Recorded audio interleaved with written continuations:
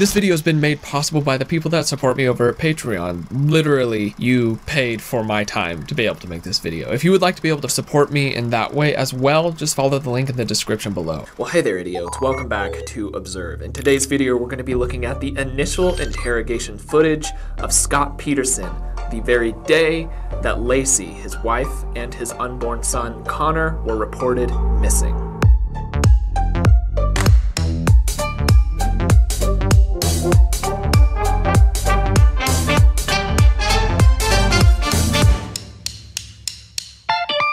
While this is the third video that I have done on Scott Peterson, I was able to prepare for this one far better than I was the other two. I was able to take time to be able to pour over hours more footage and to read through all of the court documents that were available to the public as well. And this helped inform me even further as to the aspects of this case that were more unknown to me earlier on. To catch everybody up to speed as to who Scott Peterson is and what he did and why he is where he is now, let's go ahead and dive into yet a little bit better of a backstory. So Scott Peterson, who was in his late 20s, was married to Lacey Peterson, who was in her mid-20s, and they were set to have a son named Connor.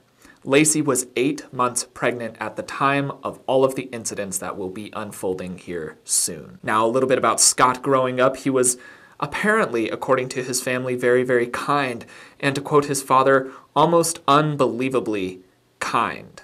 Which I find suspicious because I have yet to meet a child who is completely and unbelievably kind. That being said, that is something that I was taking into consideration with this read. Along with that, people say that he was a very controlled and composed person at most times, easy to get along with, and rarely confrontational. Lacey was a very outgoing, bubbly, happy personality, also very confident in who she was as a person. Both of them seemed to be an excellent couple. They got married, tried to have a child for 3 years, and then finally received a positive pregnancy test back. Fast forward 8 months, and we start seeing a little bit of unhappiness unfold. First, Scott is having an affair. He is seeing a girl named Amber Fry, who is young in and of herself, and has a child who is less than 2 years old. He, however, does not tell Amber that he is married, and he does not tell Lacey that he is seeing Amber until a friend finds out and gives him an ultimatum. Then he decides that he has to go and tell Lacey. According to his interviews, he says that Lacey took it rather well, which I found suspicious, and his body language also said was suspicious, but he did not tell Amber. Later on, Amber found out and went forward quite promptly during this entire explosion of media coverage of Lacey's disappearance. She went forward and said that she had been his girlfriend and had been under the impression that he had no other women in his life. This would seem abnormal if it weren't for the fact that he had done this before outside of his marriage with Lacey, with other girls as well who have also come forward on record. So he has a repeat history of having affairs or cheating on the women that he was with. So needless to say, he tells Lacey that he's having an affair and things start to go fairly far south. In that time, he also buys a boat secretly. He also starts researching at that same time on Google how certain currents and water flows occur in the San Francisco Bay Area, and he says that it is in regards to fishing. Speaking of fishing, he also has a history of searching for sturgeon primarily and a few other types of fish. So he chalked all of his search history up and the purchasing of a boat for wanting to go fishing. This comes in play later on. Let's fast forward to the 24th. Remember, Scott has told Lacey that he's having an affair, and he says that Lacey's pretty okay with it. Upset, but pretty okay with it. I didn't buy that, and I still don't buy that. The 24th, Christmas Eve, is supposed to be both busy in the evening, relaxed in the first half of the day, according to Scott. So he said that Christmas Eve evening, they were supposed to go and celebrate with Lacey's family. And the day before that was spent on preparation. However, he also claimed that most of the preparation had already taken place, so he had the morning section free. And he says they get up at a certain time, they watch a show, a specific show, and then he heads out anywhere between 9:30 and 10:30 to go fishing. What's interesting about this is that he had told a neighbor that he had gone golfing. Needlessly lied about it, nobody's sure why. I believe it is a pattern. We'll talk about that more in a little bit. So he says that he goes fishing, leaving his 8-month pregnant wife at home by herself to more or less prep for the evening herself and have some quiet time. Well, it is said that Lacey was supposed to go walking the dog during this time. And while Scott is fishing, something apparently happens. According to Scott, he had tried to call Lacey multiple times while out fishing and received no response. And when he got home, he found not only was the car there, the keys were there, and her normal belongings were in the house. To make things more strange, the back door was unlocked, and the dog was in the backyard with the leash still on. It's very curious. So instead of calling friends and family, he decides that he needs to wash his clothes that he, and I quote, said were dirty from fishing, to eat some pizza, and to relax for a bit before calling Lacey's mom and says that right off the bat, she is missing. He doesn't check where she's at. He doesn't ask if the mom has heard from Lacey. He simply jumps to the conclusion that she is missing. She is not in the house, ergo, she is missing. Now, needless to say, the parents are a little bit more concerned about this than Scott seems to be, so they are the ones who call 911 and alert the police. All during this time, Scott has a cool, casual, unbothered demeanor. As the neighborhood and police explode into an activity of trying to track down Lacey, Scott maintains this detached, uninterested, unconcerned demeanor, and it starts to alert people. People start finding it as strange, understandably so. So he is asked in that very night, the night of the 24th of December, to go into the police quarters to be able to have a further interview to clarify things and maybe remember things you didn't before. Today, I'm going to be analyzing part of that footage, the footage of the initial interrogation that was held on Scott Peterson the night that his wife and unborn son reportedly went missing. We're going to be talking about the nonverbal aspects of it, and then I will also continue talking about the case as things continue.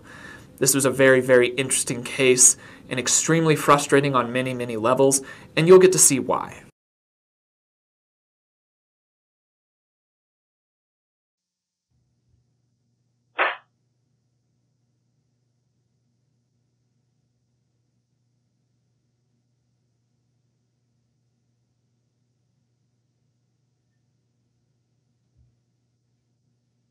So I am going to talk real quick here as the investigator and interrogator is coming into the room. I'm going to talk a little bit about Scott's body language that he's presenting here and some of the limitations of this footage and what I am trying to carry out today.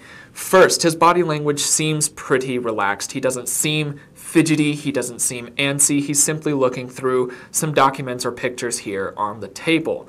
Along with that, he's leaning forward, his hands are out of his pockets, and all of this is just indicating that he's relaxed and involved in what is going on. Now, speaking on the footage itself, as you can see, as per always, the quality is next to nothing. It's extremely difficult to see any details, let alone the minute movements of the face that I would like to be able to see.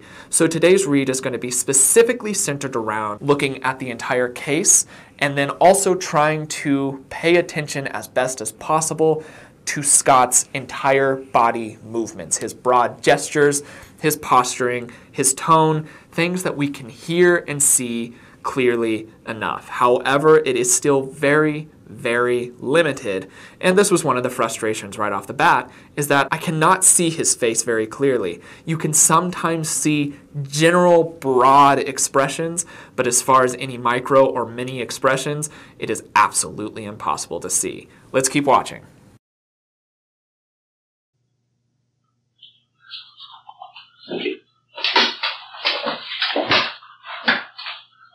Pretty much got all I'm going to do. Let's just go over what we already talked about so I can make some notes.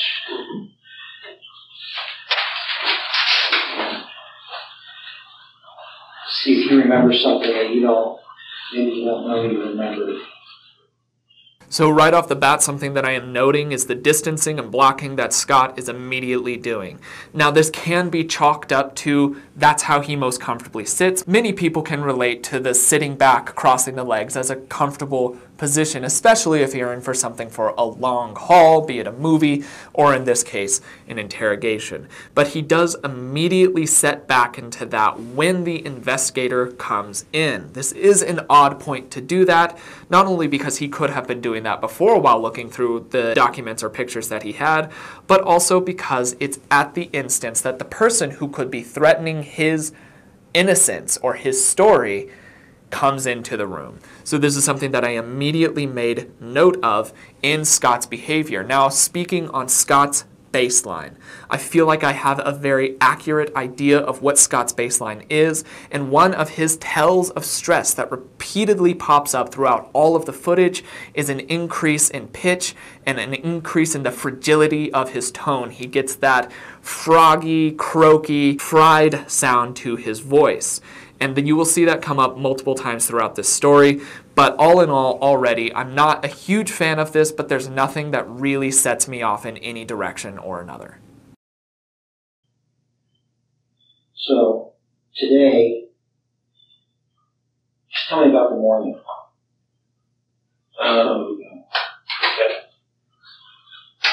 I don't know what time we got up. Probably, Lacey got up and went and, she had some cereal for breakfast. She eats right when she wakes up, otherwise she gets sick, which is great. So you can hear the timbre, the tone of his voice. It's fairly projected, it's fairly casual. There's not a lot of strain. Now, in normal circumstances, this could be seen as pretty okay, and that's how I went into the previous interrogations. However, after considering the broader picture of things, I find this odd. Not only because it's very out of place for the intensity of the situation. You can't see the clock here, but it is just at midnight. So he would be tired and he would likely be stressed after a long day of not knowing where his pregnant wife is, which he said himself he had a glorious relationship with. That does not line up with his behavior. Now, here's an issue that I found in this case largely, is that there is no concrete evidence either direction. There's no concrete evidence for his innocence, and unfortunately, there's no concrete evidence for his guilt.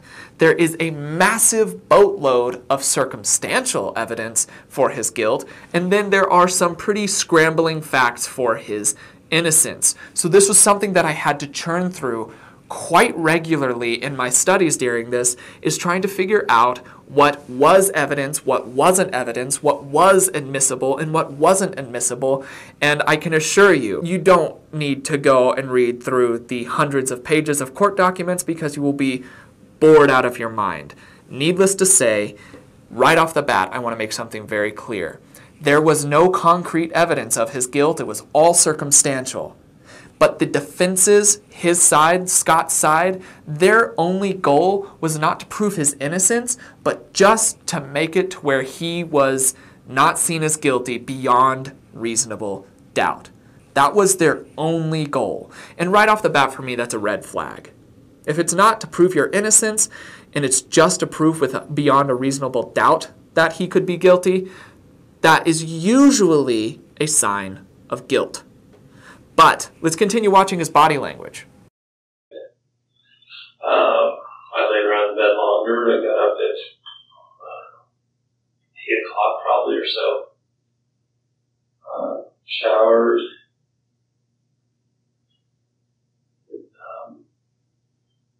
We were watching her favorite show, Martha Stewart. Watched a little bit of that. This is an interesting detail. If you're recounting your day and you're telling somebody that you were doing your morning routine, you say you got up, you showered, blah, blah, blah, then do you say that you watched a specific show, or do you just say, yeah, we watched some TV, we did ... This is an interesting verbal detail that he adds into the story. It's very specific. We watched her favorite show, Martha Stewart. My question is, why would he admit that? Why would he present that so clearly and so upfront unless he needed it to be there? This is important, and I'll talk more about it as things go on, but I really want to try to focus on what we can from his body language and then consider the rest of the evidence in combination with that.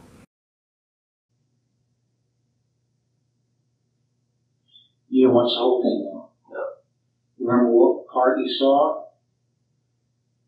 I mean, I don't know what. Some cookie deal. I don't know. Okay. Cookies of some sort. They're talking about what to do with the ring. This is an important detail. And I don't think that he's lying here. In fact, I know that he's not lying here because, sure enough, they went and they researched what was on TV that day. Martha Stewart was on TV that day. And, according to Scott, it was Lacey's favorite show. Now, the defense claimed, why on earth would that be on if Lacey wasn't alive? Say perhaps Scott had already done the deed and Lacey wasn't alive. Why would that show be on and why would he know? Well, it's interesting. If he were used to perhaps covering his tracks as somebody who has been shown to be not only a pathological liar, but also a serial adulterer would be used to, he would know that he would have to have some form of evidence for him having watched that show. So if he turned that show on intentionally, one, if it was Lacey's favorite show, he would know when it would come on. It comes on regularly scheduled. So if it came on at its regular time, he could turn it on, pick up a few details, and then that would more or less seal his alibi that he had been watching that show with Lacey. It would be a very easy, simplistic setup to imply his innocence in a situation. And I feel like this is the case in this. He specifically mentions Martha Stewart because he intentionally placed that detail into his story. Let's keep watching.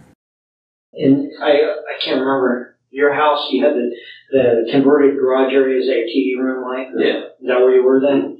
Okay, did you eat any breakfast? Yeah, apple cereal. Okay, and then, what? Something else that I want to note. Remember how I mentioned that one of his tells is his tone.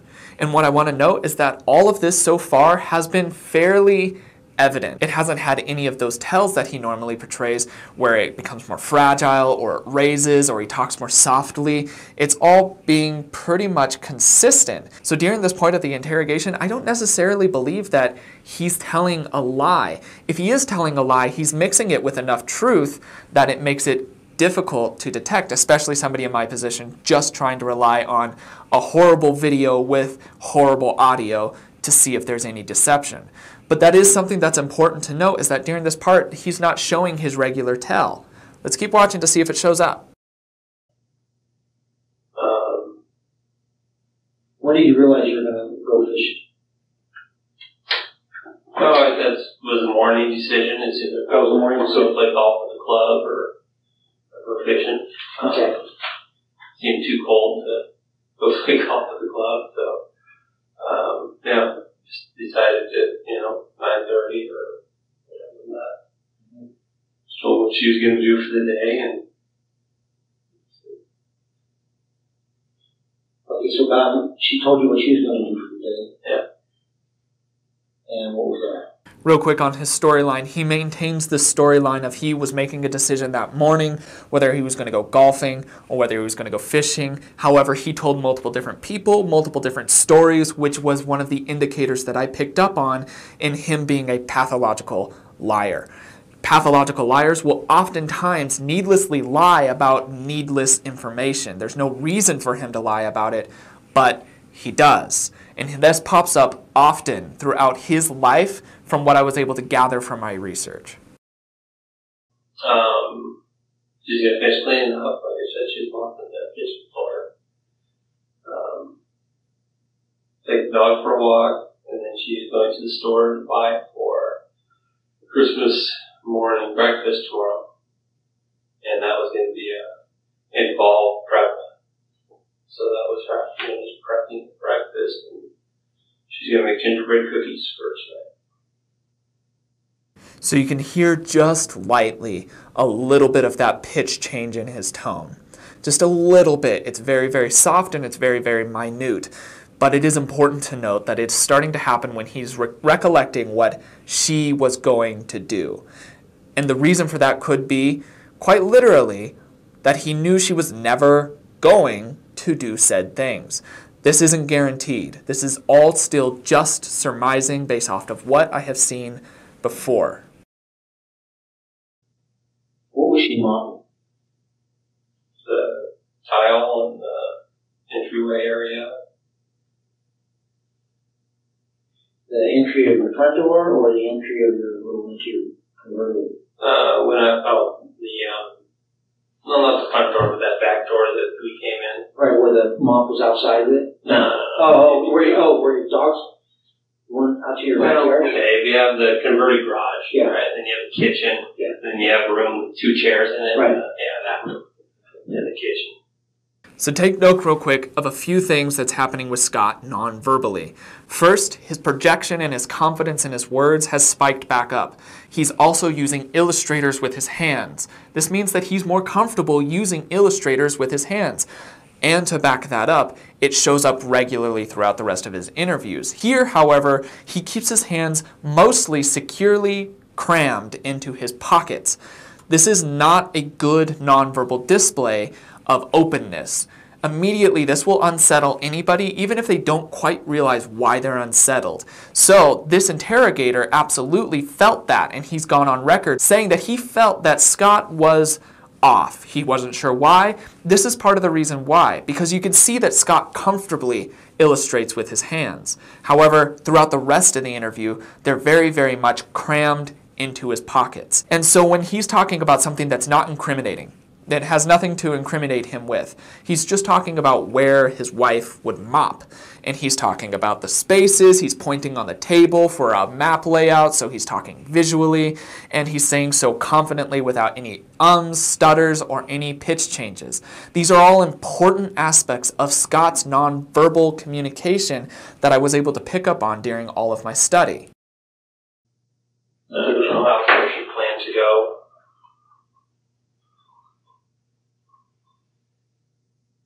She had me put the bucket by the front door for her.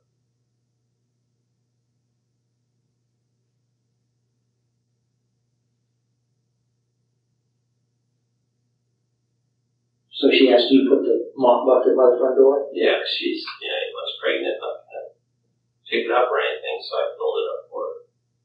Put it in the center. So right now, this all seems pretty okay, right? He seems to be very conversational. He's just having a chat. And this would seem okay, except for the conditions that things are occurring in. And we'll get to my feelings on this a little bit more later on in the video. But one of the prosecution's biggest arguments is that Scott seemed off the whole time. They just said that he seemed off. And some psychologists argue that that isn't really a standard. There's not a standard for how you handle trauma, and that's very true. There's not a standard for how you handle trauma. Everybody handles difficult situations like that massively differently. That being said, there are regulations for how microexpressions and body language display themselves in various instances. And in these instances, the body language that Scott is portraying is nothing if not abnormal. He's showing no agitation. He's showing no interest even with what's going on. Everything is completely detached. Now, without being able to see the smaller details of his face, it's going to be hard to be able to decipher whether this is dissociation or something along those lines, or if he's just emotionally detached. If we're considering his history according to family and friends, he is usually composed. That being said, this isn't a usual instance. Most people will have some form of visible negative reaction towards trauma in their lives at some point. At some point throughout years, they will have visible reactions to trauma. And Scott, over 17 years, has never shown an interest in his wife's disappearance, emotionally or non-verbally. I can say that with certainty, having combed through every single minute of available footage that I was able to track down from multiple news sources and multiple platforms.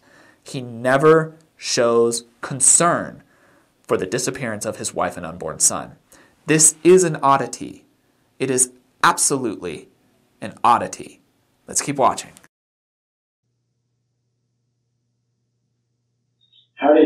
Did you move it back after or when you come home, or how did you get outside? Yeah. So you put it out there? Mm-hmm. Dog and cat ran in. Yeah, she was in the box that left and it was heavy.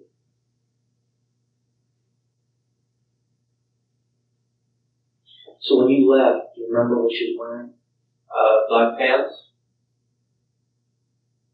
white long sleeve top. The kind of buttons or? No, just like a long sleeve t-shirt pants. This is an interesting section here. You see, Lacey's remains were later discovered, obviously, as were Connor's, along the Bay Area. But Lacey was not wearing the clothes that Scott claimed she was wearing at the time. Also, during this time, while he's recollecting, his pitch does again change, as does his tone. It grows softer. If you listen to the segment where he's recollecting where she mops, as opposed to what she's wearing, you can hear the absolute, obvious pitch change. This is a red flag to me as a nonverbal analyst, as I try to take into consideration all of his nonverbals. That includes his body language, but also includes his pitch and his tone. This is all vitally important for the case, and it's odd that it starts popping up here.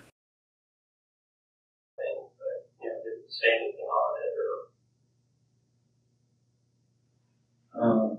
Jacket or shoes? No. No shoes?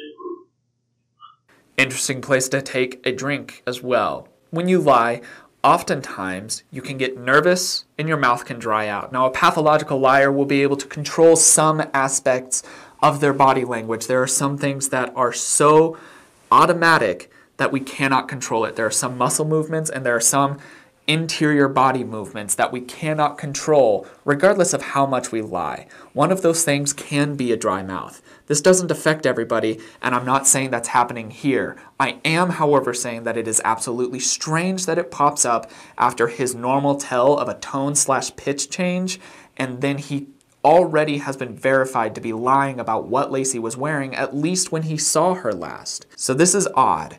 This is where more and more lies seem to be woven into his recollection.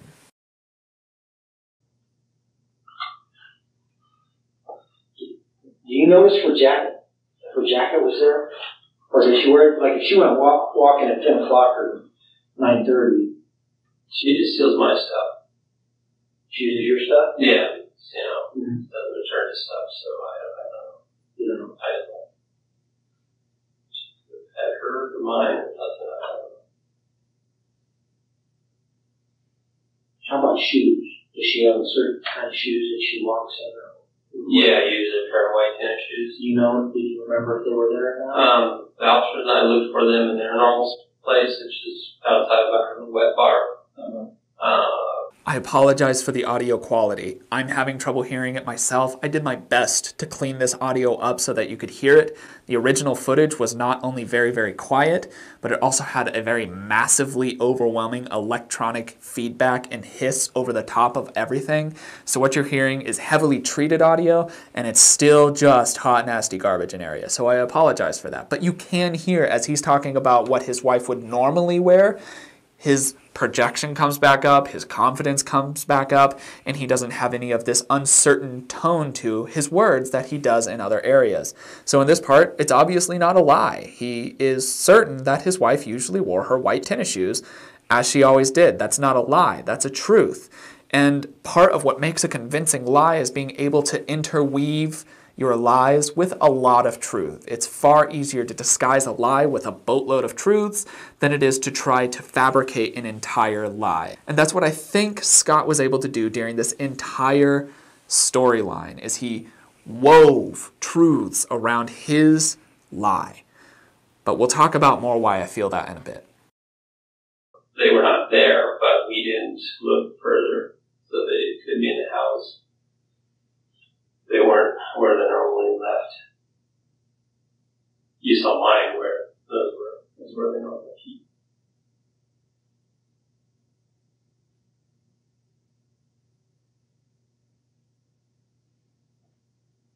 Okay, so then about 9:30 you left. Mm-hmm. And you drove your four-door truck. And you went over to your shop. Right. And what did you do over there? I assembled my mortiser. Mortiser is it's a woodworking tool to make tables. Maybe you saw it on the trailer there. Once again, he has a little bit of a softer tone here when he's saying that he assembled his mortiser. It's a woodworking tool that he did purchase, and there are records of him purchasing it. And he also seemed to have put it together at some point before police ever had access to that storage room. However, I do find it odd that his tonal change is in there as well, but now he's about to start explaining what it is, and he starts using his hands again, and he regains his confidence, and everything builds back up when he's talking about something that isn't centered around his wife and unborn son. Before that, I also want to mention that I did do the research for this. I wanted to see if maybe there was a period of time that wasn't accounted for in Scott's recollection of the day. And if he is lying about this, if he did the crime himself and he has concocted this alibi, he did a really good job at it. A really good job at it, because every single thing that he's saying lines up time-wise, and he has evidence for most sections. There are a few sections that he does not have evidence for. One, he doesn't have any evidence that Lacey and him were actually in the house as casual as watching TV early on, because nobody was there. We just have to take his word for it. Along with that, we have no evidence that he did not load a body into his truck, unload it into a boat, and go from there. The only thing that the defense had in that is that he would have had to do that on broad daylight. And who would have done that?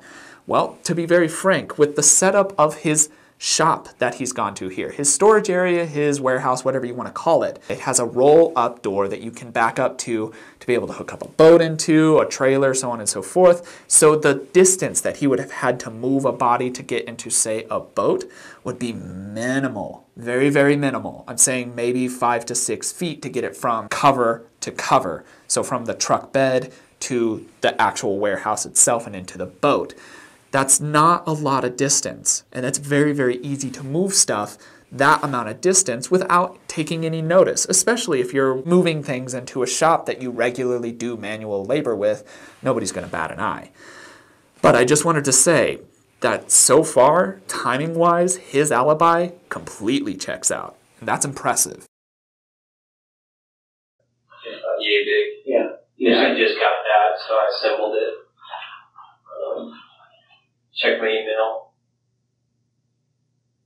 Sent one email. Then hooked the boat up and went. Who'd you send the email to? To Eric Van Enos, my boss. The happy holiday email. He left me a message on my phone this morning.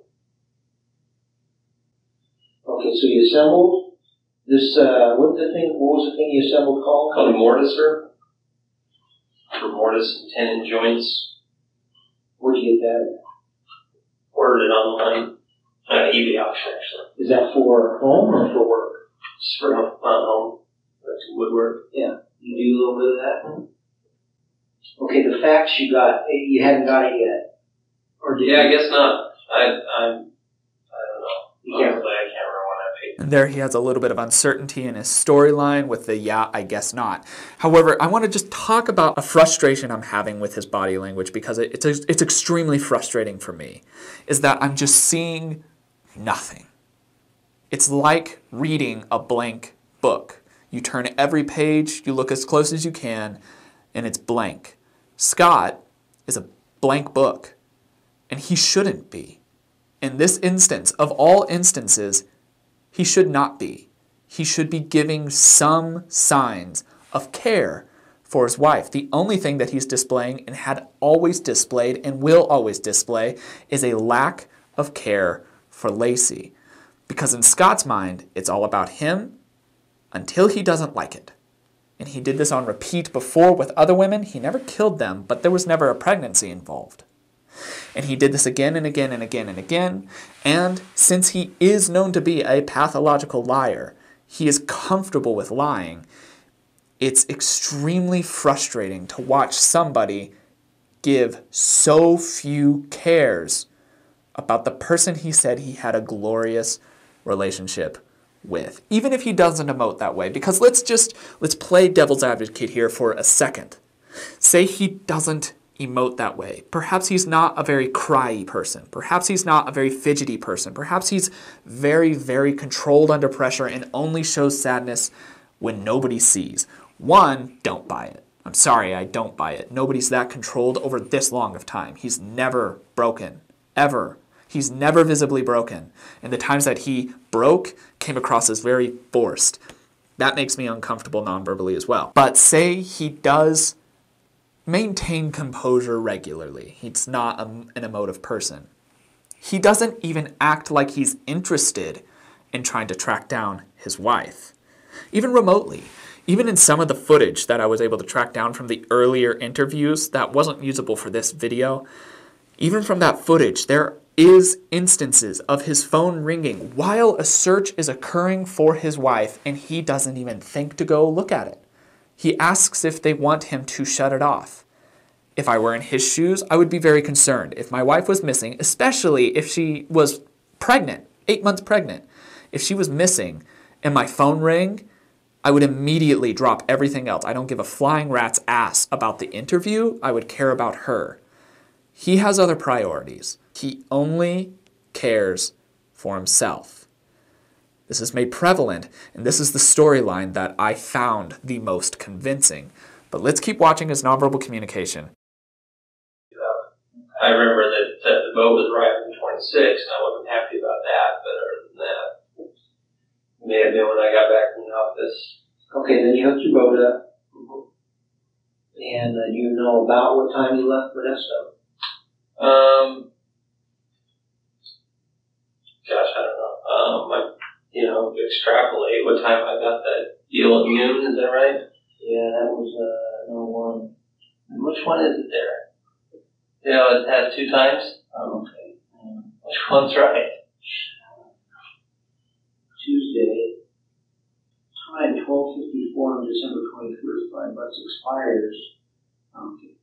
Expires 11:59. So for those of you who are having trouble hearing it, they're talking about what time he left his shop as opposed to what time he got to the bay itself. So he's saying that he doesn't remember when exactly he left his shop. So what they're doing is they're looking at a ticket stub that he got at the bay area and trying to more or less kind of reverse engineer it to determine when he might have left the shop. This is understandable. I will leave places and not have any idea what time I left a place just because it's not something that you always have to keep track of. So I understand that on Scott's side. And his math does line up. However, there is a possible gap of anywhere from 20 to 40 minutes that are inexplicable. Nobody saw him, nobody knows what he was doing while at his shop, and it would be plenty of time to perhaps maybe move 150 pounds or so into a boat from the back of a truck. That's all that I'm saying. I'm not saying that is what happened. I'm saying it could have happened there, and nobody would be able to say otherwise besides Scott. 1 p.m. Tuesday. Okay, so you got there at 1 o'clock. I got there at 1. Yeah, about 1. And I imagine it took at least an hour and a half. Okay, did you drive straight there? I did. You stop for lunch? No. Buy bait? No, I'm a bait fisherman. You didn't buy no lunch? You didn't eat nothing? You didn't take a lunch? No, I didn't. I was damn hungry for that pizza when I got home. Okay, so if you got to about 5 minutes to 1, you get your boat in, how long do you think you stayed in the water? Felt like an hour and a half or so. Okay, so now we're at the water, right? He's gotten into the water. It's past 1 o'clock. This is important detail. It's a very important detail, and I'll explain to you why actually right now. So Scott's alibi is that he was fishing by himself conveniently in the San Francisco Bay Area for sturgeon, as he later said. In this interrogation, he says that he doesn't know what he was fishing for, which is not a thing, by the way. If you're a fisherman, you know this. You go out with the intention of catching a specific fish. Be it one fish or a group of fish, you have an idea of what you're fishing for. You also kind of coordinate the bait that you would get to catch said fish. Well, he said he's searching for sturgeon, which for those of you who don't know, sturgeon can often get up to 100 pounds. Not only did Scott not pack the correct poles for that, he also had a boat that was far too small for that, and he had the incorrect bait for that. None of that lined up. This would be okay if perhaps he was a novice fisherman, like myself. I would have no idea. I would have no idea. One, I wouldn't choose to go and search for a sturgeon if I had never done it before by myself. I would definitely want to go with somebody else. But Scott was an avid fisherman. He had been fishing since he was 7 years old. Would often go on fishing trips by himself with other people, would often be seen fishing, loved to talk about fishing with his family and friends. In this instance, suddenly he had, one, no idea about sturgeon, and then two, he had no idea that this is a terrible time to go fishing. The afternoon, 1 in the afternoon, is not a good time to go fishing. And a whole group of fishermen kind of took a look at this evidence, and they decided 100% certainty that this man did not leave this shore with the intention of catching one of those fish. He was not equipped for it. It all kind of lines up to where perhaps Scott wasn't being a simple, happy-go-lucky fisherman on the day of the 24th. There may have been something a lot more sinister happening. Watch or anything, but see if I was getting home at 30 or 2. I don't know, an hour and a half, I guess. Probably after it.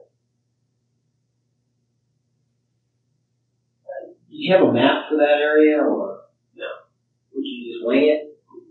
So you just, when you got in your boat and you took off, did you go very far? Or? Well, I mean, like a mile north, found like a little island kind of deal there. Island had a bunch of trash on it. I remember a big sign that said no landing. It looked like some broken piers around it, and I just assumed it would be a decent, shallow area. Did you troll? A little bit. All right, so once again, he starts talking again about certain aspects, and he starts illustrating again, and I believe he's telling the truth at this point. Not only do I believe it, but I know he's telling the truth. I know that he went out and saw these things because other people went and retraced what his steps could have been and saw the same things. A beach full of trash, and the sign, and the island, and everything that he's recounting, I believe he actually saw. His nonverbal communication aligns with that. So that is part of the truth that seems to be woven in with these other lies that he's telling, and that's why it's sold so well as truthful to so many people, is because it could be seen as such. I'm going to talk about some of the issues that the case had, that both sides, the defendant and the prosecution, both of them had issues during this case, and I'll talk about those at the end. Let's keep watching this, and then we'll wrap everything up as per usual. I mean, a lot of the reason I went was just to get that boat in the water to see, yeah. Okay, so you fished 90 minutes about, then what? You go back to the marina, get back in the boat. Yeah. You see anybody? You talk to anybody out there? Talked to a couple guys fishing, asked me, to catch anything, and they didn't either. That part seems to be true. If we're going off of the tonal tell that we can tell, he is projecting it, he's enunciating clearly, he has confidence behind his words, there's no fragility, there's no increased pitch, the tone is rich and confident. I do believe he's telling the truth in this area. Sure enough, also, after I did enough research, I was able to discover that indeed people had seen him after the fact while he was trying to load his boat back up. He had some difficulties, they were all laughing, so on and so forth. And if you think about it, say I'm right. Say that the theory that I have right now, based off of his behavior and the evidence given, say I'm right, and he had just dumped his pregnant wife into the bay, and then he's acting like nothing happened with these fishermen. It really puts into perspective who Scott is as a person. The guys working, fixing, maintenance guys got a good laugh at me trying to back down the trailer. Okay. So a couple guys laughing and a couple guys talking about fishing. Then what? How did you get there? Highways, you mean? Yeah. What's the highway to Oakland? It's 580? Yeah. And then take 80 north, right? To go to, like, going to Sacramento or So you took 580 to 80? No, okay. Yeah, and it's like second exit. And I checked with all that on maps. The route that he's talking about makes sense with the times that he's delivered. It's true. The recollection that he's talking about here is true. That is the route that he took. That is the time that it took. But that's not the question. The question is, what were you perhaps carrying in your truck while you took that route? Come home the same way? Yeah. Yeah, stop for gas. Stop for gas and use the Livermore. Which one's near the Alpha Mine? Livermore. Which stop? I think it's the Chevron station. There's a around there. Was that on the way home or the way there? Well, How'd you pay? credit card. You have the receipt still? I think you received. Okay, when you got in the car, when did you call? You said? I called Lacey just as I was leaving the marina. Home Tell phone? where it was. Home and the mobile. Did you, when you left, were you wearing, what were you wearing when you left? Blue jeans, blue t-shirt. And what were those shoes? Oh, timber. Which jacket? One in your jacket in your truck? Well, when I left the house, I didn't have a jacket on. Right. When I was in the warehouse, I had that green pullover on that was in my truck you saw. When it started raining, I had a camo jacket on in the boat. And a tan hat. Okay, so then you went back to the shop. You unhooked the boat. Mm-hmm. What happened? What else did you do? Anything else? No, I looked at I guess I saw that fax. Blake getting home, so straight home. Anybody else in the warehouse area? Came up? Not this afternoon, there was a pillar this morning. Okay, I'm going to stop the interview here for a couple reasons. One, not only because his body language seems to be completely blank throughout the rest of the interrogation, which once again I found to be very frustrating, but because this storyline is one of the biggest areas that I find the most contention with, the one that I have the most issue with. Now let's talk about a little bit about the court hearing itself and how many issues there were within that. For the prosecution, they tried to bring in sniffer dogs. However, the defense quickly pointed out that those specific sniffer dogs that were used were not fully qualified to use their findings as concrete admissible evidence. It could be taken into consideration, but only in light of the rest of the evidence. That was their goal, was not to present Scott as guilt-free, but as not beyond a reasonable doubt found guilty. So they just got it knocked down to where it wasn't concrete. Well, then on the defense's side, one of their demonstrations that they did is they said that Scott couldn't physically lift and throw 150-ish pounds out of that small of a boat. Now, the courts pushed against that, and there's more issues with that beyond what the prosecution brought up. First, the prosecution brought up that one, not the same boat. It was a different boat. Two, the person who was trying to do the demonstration was working for the defense, so obviously they're going to push for it to fail. And three, where that person was standing in that boat would never have been where a person would to try to throw something like that. So what the prosecution suggested was that the entire test be run again, but instead of using a different boat, you use the same boat that Scott has. The boat that the defense used, that Scott used for the argument, had a much higher center of gravity. The way it was built, it was more prone to tip. So they suggested, well, why not just use the boat that Scott used? You still have it, why not use it? Along with that, instead of having somebody from the defense try to do the test, which is obviously going to be flawed, why not use somebody who's either impartial or on the side of the prosecution? Because then that would really show that a person could, in fact, throw 150 pounds out of the boat. Oddly enough, the defense never allowed for that to happen. What a shock. Seems curious to me. That would be a pretty big home run hit for the defense if it did work that way, and despite all of the best efforts, it still failed. That would be great for Scott, but they decided not to do that. Also, Scott himself in this interrogation, which it's not on the footage that I've presented with you, but it is there, he says and agrees to do a polygraph test. So when he agrees to it here, he knows that if he says no, he can't really have a good reason for that.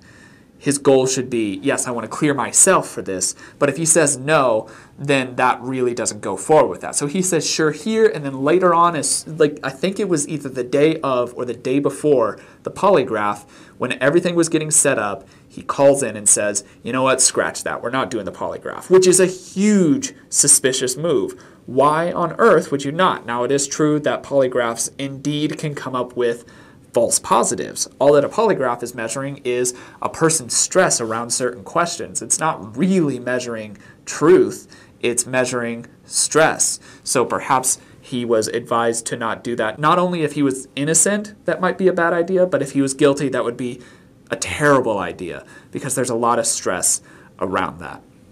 And this battle went back and forth. Finally, the defense found out that the jurors were not fairly selected. They specifically selected jurors that were all okay with the death sentence and omitted those who weren't. And that is unfair selection of jurors. They can largely oppose it, but when it boils down to it, have to be okay with it. But they selected people that all only supported the death sentence, and that's not fair to the defendant. So here recently, actually earlier this year, due to the flaws in the jury selection, Scott's death sentence has been overruled. He's still facing life in prison, but his death sentence is no longer viable due to that flawed selection. So this wraps up everything for Scott. For me, I am all but certain that he is a murderer. I have no sympathy for the man. If only for the fact that he showed repeatedly through his body language, through his behavior, and through his actions thereafterwards, that he showed no care for his wife and unborn son. And I find that alone to be trash, so I don't have sympathy for him. But with everything else, all of the lies that he told, needless lies, showing that he's a pathological liar, showing that he has a history of being able to cover his own ass from people who might be searching into that side of things. Showing all of this and considering the massive amount of circumstantial evidence that was piled against him, I think that he is indeed guilty. I think that the court's got it correct. But to be very, very fair and to play devil's advocate, there is not concrete evidence. And unfortunately, he could not be proven guilty beyond a shadow of a doubt, though that is how the jurors found him to be. So, was he completely guilty? I cannot say. Nobody can say. Nobody can even tell how Lacey was killed. But the alternatives, the defense's alternatives, what Scott and his attorneys presented were so far-reaching and so out there that it seemed more of a fantasy world than the one created by the prosecution.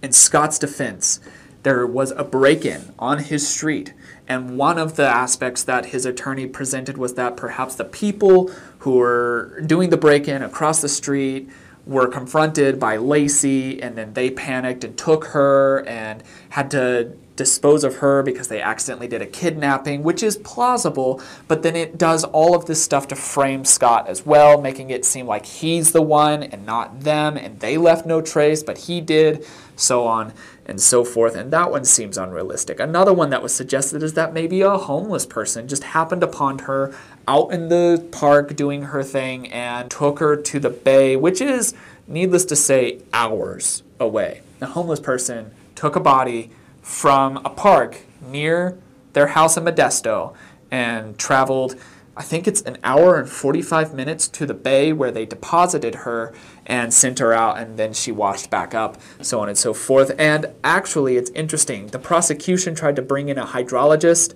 who was able to kind of map where perhaps the body would have originated, and the defense quickly pointed out that that hydrologist was not fully qualified, and it was also knocked down to having to be considered in with all the rest of the evidence, circumstantial.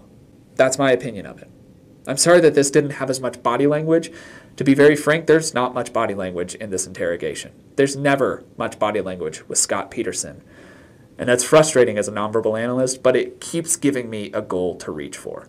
I hope you enjoyed this video. I know this is part 3, and I know that this was a very long video.